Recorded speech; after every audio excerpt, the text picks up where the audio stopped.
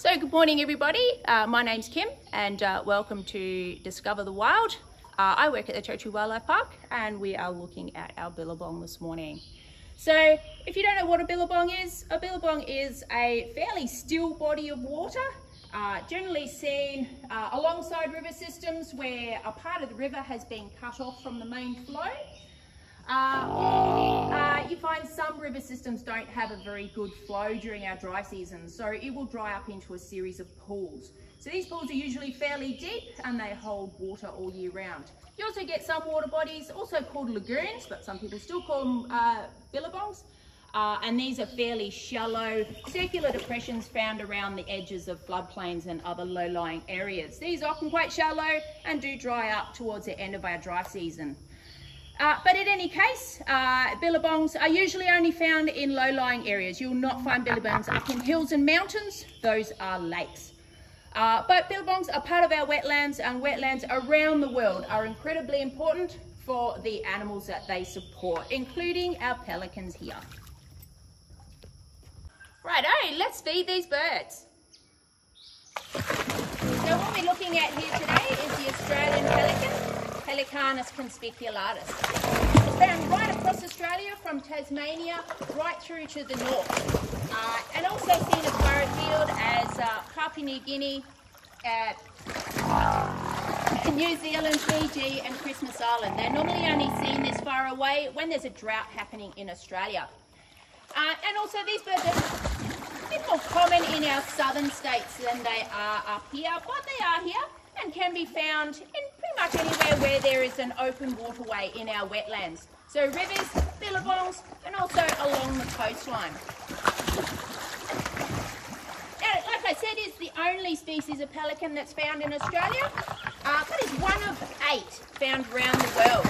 Now, ours is not the largest. That record goes to the endangered Dalmatian pelican, which is found in parts of Asia and Eastern Europe. So that one is the heaviest. However, our pelican has the longest beak of any bird alive in the world today. And in the males, that can reach up to 50 centimetres in length, so half a metre. There's not a lot of difference between males and females. It's a bit hard to tell sometimes, but there's about a 1.5 to 2 kilo weight difference, with the males being a little bit larger. So they generally sit about 8 kilos in weight, and the females sit about 5 to 6 kilos in weight.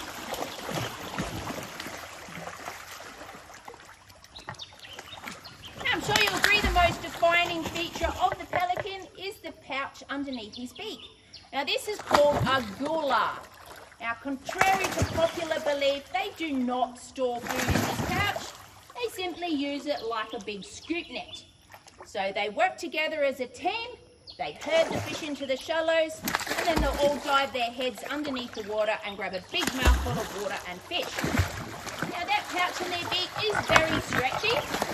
It's also very sensitive, so they know exactly what's going on inside their beak, and they can hold between 9 to 11 litres of water, so about your average size bucket. What they do then is when they have a beak full of water and fish, they push their head down against their chest, push the water out and swallow the fish.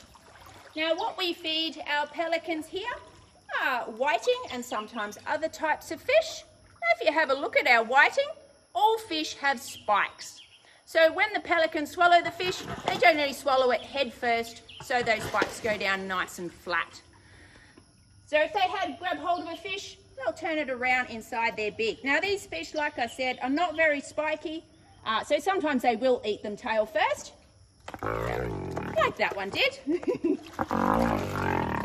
But I'm sure you've seen catfish before. Catfish are very spiky. These guys will eat catfish, albeit very carefully. Now on food,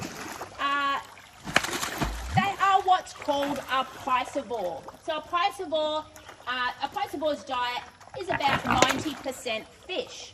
However, the other 10% can be made up of other things if they can't find any fish. So baby turtles, baby crocodiles are on the menu. They've been known to take pigeons from parks and also attack little chihuahua dogs on beaches. So beware of the hungry pelican. That is a big beak, and they can swallow a fish the same length as their own beak. Now, if you have a look at the pelicans, they sit very high in the water. And they're also very particular about holding their wings up out of the water. Now, we've got a couple of young pelicans here that we hand raised. And one of the oddest things about these guys is underneath their skin looks and feels like bubble wrap. So when you pick up a young pelican, all that skin crackles and crunches underneath your fingers. There is so much air underneath there. There's a couple of theories for that. One is it makes them, it helps to cushion their body as they're coming into land. They're a pretty heavy bird, so that bit of air does help to cushion the stop on the water. The other theory is it makes them very buoyant, so they float on the top of the water. Now these guys have a very big wingspan, up to 2.5 meters across their wings. And the theory is if they were to get their wings waterlogged, they would not be able to get their bulk up off the water. So hence that buoyancy makes them sit very high, and they hold their wings up very carefully out of the water to keep them dry. You'll notice there is another bird hanging around just at the moment. This is a whistling kite. Now, you've probably seen lots of these guys before, along with their cousin, the black kite. They hang around our roads picking up carrion, which is mostly from, sadly, roadkill, where people have hit animals on the road. However, they do a good job of cleaning up that dead material. So I have a fish here, and she will come in and pick up the fish on the wings. So we'll see if we can capture that. Here she comes. There she goes. She's got her fish, and she'll take that up and eat that up there.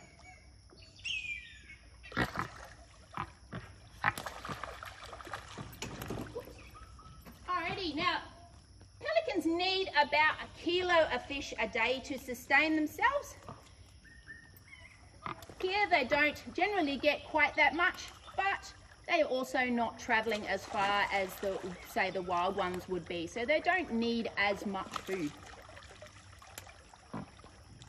There is also little critters in the billabong that they eat as well, apart from the possibly freshwater crocodiles and turtles, but also there are prawns in amongst the weeds that they eat. Hey, so evolutionary wise, pelicans are quite old. They're thought to have started evolving about 100 million years ago during the dinosaur times. But we know that they've been on the planet in their current form, so how they look today, they've been in their current form for about 30 million years. And we know this because of a fossil that was found in the south of France, and it was only recently described in the last 10 years. And it was of a pelican's head, neck and beak. And this pelican was actually a little bit smaller than these guys, but it shows that these guys have been around in their current form as you see them for at least 30 million years, which means that they have a good design, and it has their evolutionary design has seen them through a lot of different climate change and changes over that 30 million years. It's a design that has worked well for them, so they have not had to change at all, which means they're in what's called evolutionary stasis, which is quite rare amongst birds, as they are some of the fastest evolving creatures on the planet. So I just want to thank you for joining me today. Tune in tomorrow, and hopefully you can learn some stuff about our awesome wildlife.